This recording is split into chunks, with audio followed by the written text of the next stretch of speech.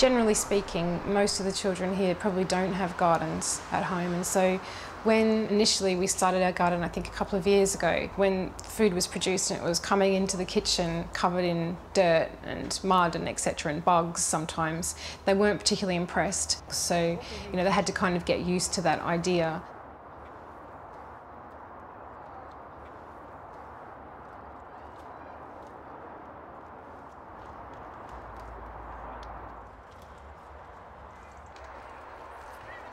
We come out here in groups. Usually they're groups of 5 or 6 children, depending on the size of the class. And we dig, a lot of digging. Everybody loves digging. Do a lot of digging, planting, growing, everything to do with the garden. We get a couple of people in the greenhouse.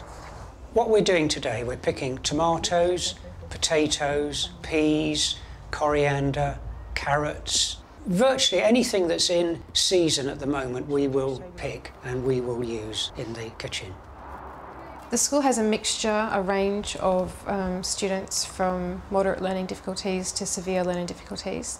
The students that we're going to be working with today all have some moderate learning difficulties, and they range from Year 7 up to Year 11.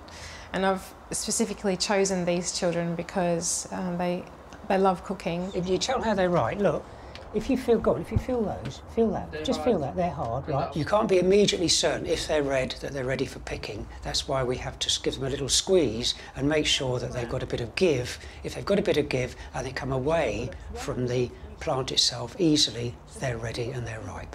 You wait till the plant is showing signs of dying down, going yellow. You think, well, it's probably about ready. You put the spade in, put it in gently in the ground so you're not damaging too many potatoes. You push the spade down, lift up the plant and hope for the best. What you want to do is pick the ones that are really dark red. Really dark red. Okay, look, they're all, can you see? Yeah. Right there, there, look, loads of them down there, okay? It's starting.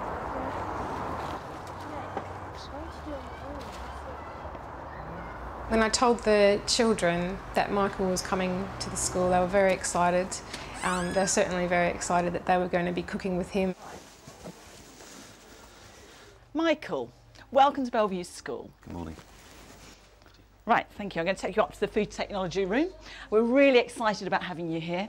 What are your plans for today? Well, we're hoping to take some of the produce that the pupils have picked this morning, and then we're going to actually cook with them, and then ultimately we're going to eat it together. And what are you actually hoping to cook? Well, I've got sort of spicy flavours in mind, and I hope to make a vegetarian curry for us all. Sounds very good. I hope I'm going to be invited to the... You're the guest of honour. Excellent. Okay, come in, wash your hands, put an apron on. They were very quiet to begin with because they were a little bit nervous, I think, and a little bit unsure of what was going on.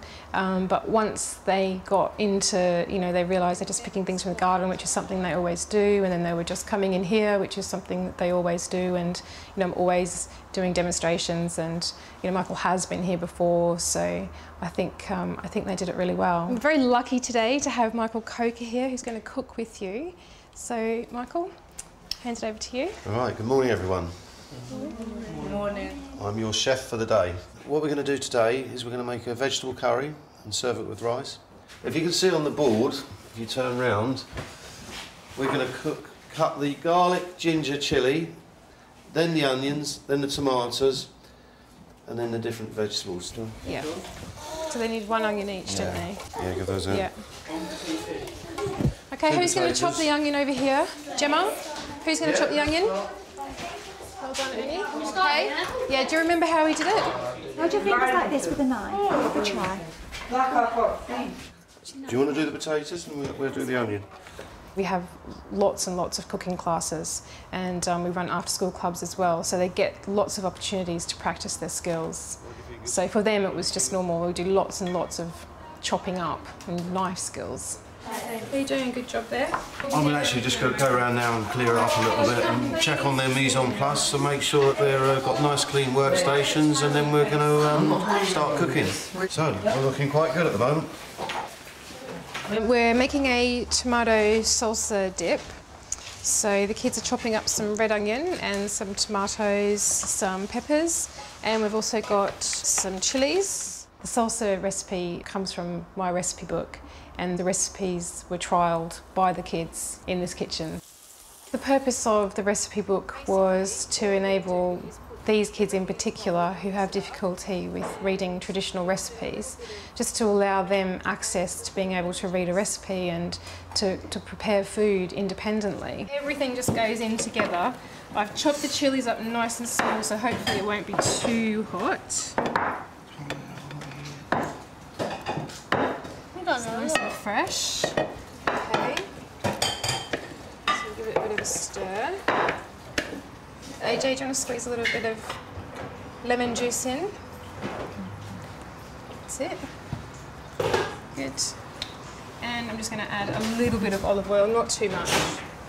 Okay, and Gemma, do you want to stir that for me? Really? Yeah, stir it up. So we're going to serve that with our curry. Let's have a look. It's looking good. My LSAs and I will step back and we don't take over and we don't say, you know, step in and do it for them ever really, unless we're running out of time. So we give them as much time as they need to chop whatever it is they're chopping, or to measure, or to do whatever it is they're doing with verbal prompts. But we don't take over, and we let them do as much as possible, which encourages independence. That's what I want to hear. Quite a lot in. Frying, you know? I'm just seeing it bubble. Don't put your rice in there. Oh my god.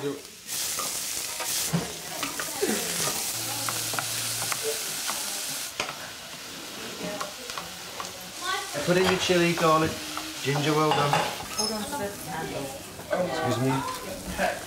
I think I'm getting it stuck to your saucepan. Here we go, that's the turmeric.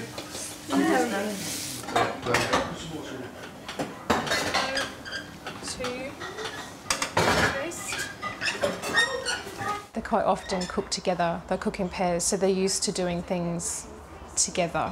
Sometimes they cook on their own as well. It depends what we're making. But yeah, there's a lot of friendship building, and cooking is so social. So they feel free and relaxed to just chat to each other. Come on, AJ, you're quicker than that. I know, I'm still on the dolphin. Come on, AJ, let's go. Yeah. And put it in. And then you cover A little bit more. Yeah, a bit more. You got a lid? Yes.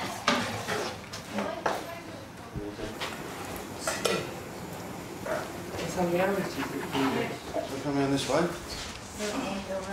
So my curries is well on the way now. That process of adding things gradually and adding things in a particular order. Some chickpeas. In terms of a curry was different. However, we make pasta dishes and we make lots of other things as well where they do follow a sequence, and they're quite good at remembering the order of things. Yeah. That's our chapati, yeah? It looks like a pancake. Well, it is. It's a bit like an Indian pancake. You're going to roll out some chapatis. I will cook them once you have made them. How do you pass the flour over?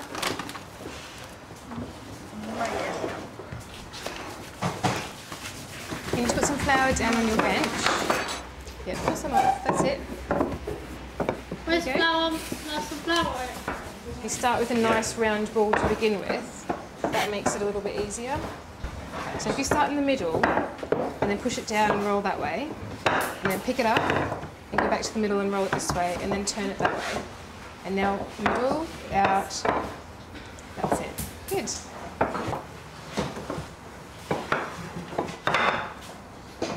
Stick it. Okay. See where the others are? See where our is? We're going to make a fruit smoothie now. So we've got raspberries, strawberries, red currants and blueberries as well. They are very good. Fresh picked from the garden today. Okay, pour some juice in. That's it, and stop. Let's put some strawberries in. What else do you think we should put in, guys? You choose. I think it doesn't really matter, you know, sort of what they put into it. As long as, you know, once that they tasted it, they were able to kind of like analyse whether it was too sweet or too bitter, and work out which fruit was causing it to be that way. Can you taste one for me and tell us? Sweet or bitter? Bitter. Bitter. Yeah, they're a bit bitter, aren't they? Okay, guys, I think you can turn it off now. Yeah, turn it off. If we just put a little bit into each glass, and then you can all taste it and see what you think. So pass them around. Do you want to taste it? Yeah. Say, do you want to taste? Nice.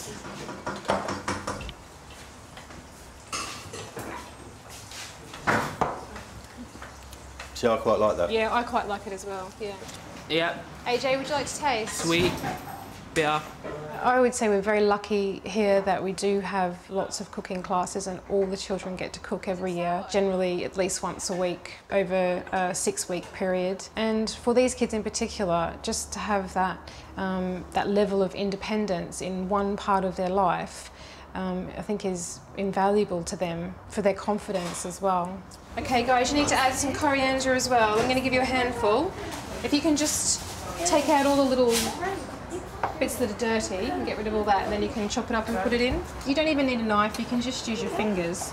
Can you smell it lovely and fresh? It's fresh from the garden. Can you smell the freshness? You ready? So that one's cooked. Right, put yours in. That's it, drop it in, use that to move it around, yeah, and just cook it.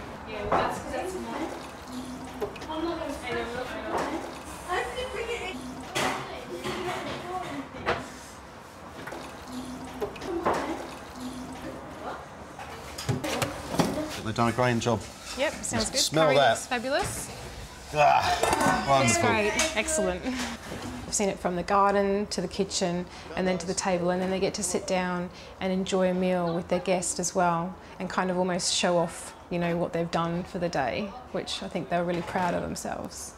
Miles, what do you think? You excited? Yeah, I'm Happy to be a guest in our I'm lunch? happy to be a guest. Thanks to Yeah. Gemma. Would you like some salsa? Yes, please. And some patty? Oh, thanks. And Thank the you. famous curry. Some Thank rice. Oh, there's Sheila there anyway. Nice. Is that how you drink it? You two are guests, aren't you? Yeah, guess. You enjoyed it? Yeah, it's nice. It sounds good. This is about developing our children emotionally. This is about us being together as a community. This is about us learning together and developing together and growing together. And our school motto is a community growing together, and I think this just reflects that totally. I actually felt very proud of them, and I felt a sense of achievement that we've actually picked the food, cooked it and served it, and then we all sat down and enjoyed lunch together. And it actually gave me quite a buzz, and I was very proud of the dishes they cooked today, and they should be very proud of themselves as well.